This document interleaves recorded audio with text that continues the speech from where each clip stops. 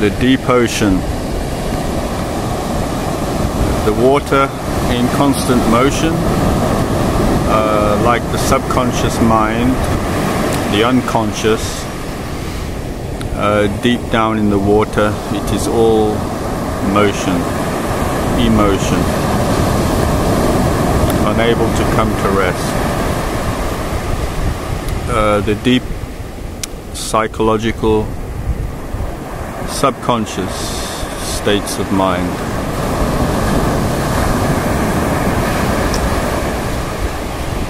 And above we have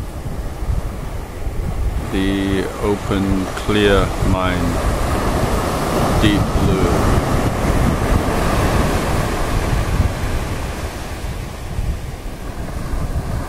In the consciousness, on the surface of things, there's many forms to distract the mind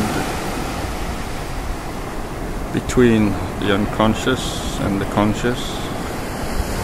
Here on the beach, full of grain particles, as in the quantum world, they find there is nothing much substantial there except the what you call the superpositional quantum waves, which collapse into quantum states.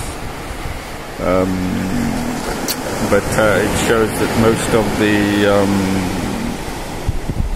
various forms of the world are basically very transitory, insubstantial things in themselves, as is the sand on the beach, which can be washed here and there and washed away completely, as in the world of forms can be washed away completely,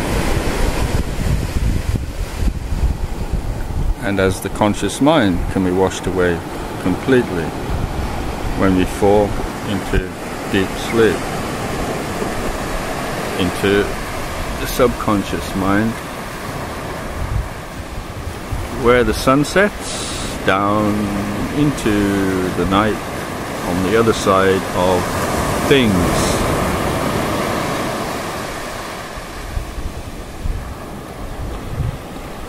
This is all a dualistic world which has sides, as in the conscious and the unconscious, and the day and the night, and the this and the that.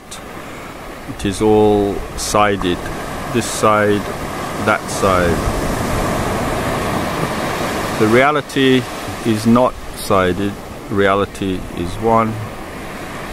As the sun goes down here, in another part of the world, the sun is now rising. I can make a statement of truth now. Today is Sunday. However, this same time, in other parts of the world, they will disagree with me, because now will not be Sunday. Now will be possibly Saturday or Monday in other parts of the world. However, the truth does not take sides at all.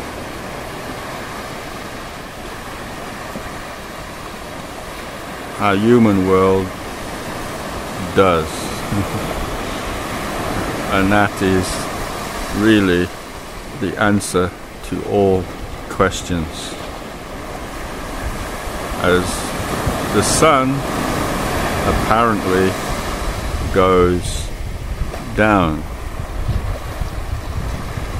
And so, from the going down of the sun to the rising of the same, we will remember all things do not have sides in truth.